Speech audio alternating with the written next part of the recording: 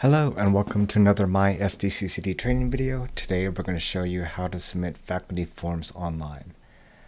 First thing you need to do is go ahead and log into mySDCCD and go to your college faculty dashboard.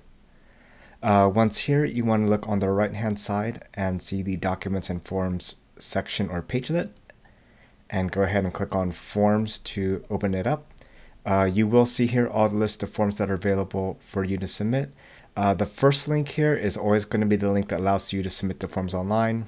The following subsequent links are the PDFs themselves. So we'll go ahead and do the grade change form here. So I'm going to go ahead and click on the form. It's going to open up Adobe Reader. You do want to make sure you have the latest version of Adobe Reader. And so when you get to the PDF, go ahead and start to fill out the form.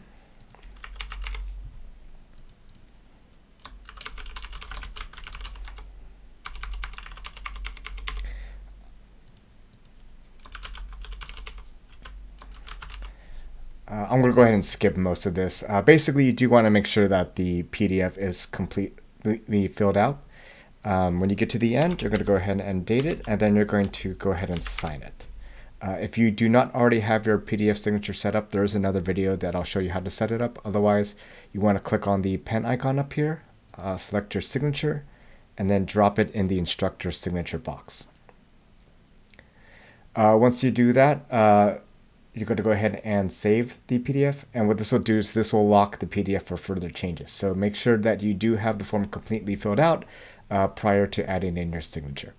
Okay, so what you go ahead and do now is go ahead and save the PDF, and you want to then go back to the mySDCCD portal. And we're going to go ahead and click on here and click on Submit Faculty Forms Online. This will take us to our mySDCCD support portal. One thing to note, if you do have a login here, go ahead and log in by clicking on this top right link, login. Otherwise, if this is your first time here, you can go ahead and just submit the form, and then you'll have the opportunity to create your account after you submit it. So we're going to indicate the semester we are submitting this form for. Put in our employee ID. This is the same ID you use when you log into mySDCCD. Now what I'm going to do is I'm going to take the folder where the PDF is, and I'm going to take this, I'm going to drag it and drop it into the attachment box here in the portal. So as you can see now, the grade change form is here. You can add in other documents.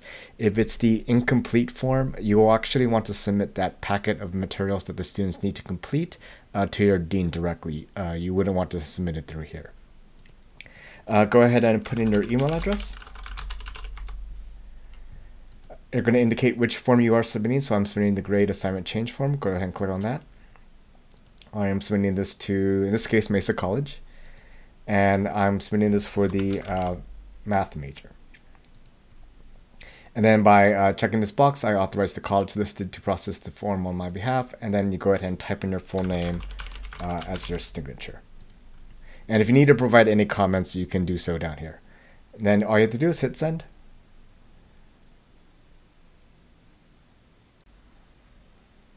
Once you hit submit, you should be taken to your confirmation page where you should receive your reference number or ticket number.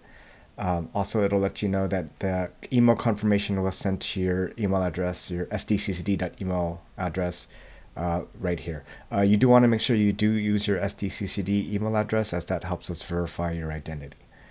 So within a few minutes, you should be receiving an email that looks similar to this. This will have your confirmation that your faculty form has been received. All you have to do if you want to view the request and the status of the request is to click on the view request button down here. This will take you to the login page where you can either log in, or if you do not have an account set up already, it'll ask you to create your account. This allows us to verify your identity, so each time you communicate with us, you use your email address and password, and that kind of serves as your electronic signature. The other thing to note is if you did submit a incomplete form, you will be asked to submit the incomplete packet to your dean. Otherwise, the process for each faculty form is still the same.